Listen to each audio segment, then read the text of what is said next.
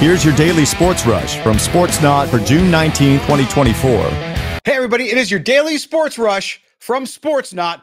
I am Scott Gulbransen, and boy, do we have a roller coaster ride for you today in the world of sports. So let's not waste any time and dive right in. First up, Connor McDavid is making the Florida Panthers look like they're playing pond hockey. McDavid had a 4-point night again, leading the Edmonton Oilers to a 5-3 victory in Game 5 of the Stanley Cup Final. Game 6 is Friday in Edmonton. Next, Yankee star Aaron Judge got hit on the hand with a 94-mile-an-hour fastball. Ouch! After some nail-biting moments, X-rays and CT scans came back clean. No fractures. Losing Judge would be like losing the cherry on top of an ice cream sundae. Yankees are relieved. Now let's stir up some controversy with CBS's top 100 NFL players list. Patrick Mahomes is number 1. No surprise there. But some of these rankings, Pete Prisco must have been using a dartboard for some of these picks. Check it out and tell me what you think.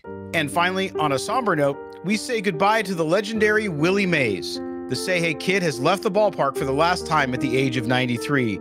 Mays was more than just a baseball player. He was an icon, a legend, the kind of player who did it all with a smile. Rest in peace, Willie. We'll miss you.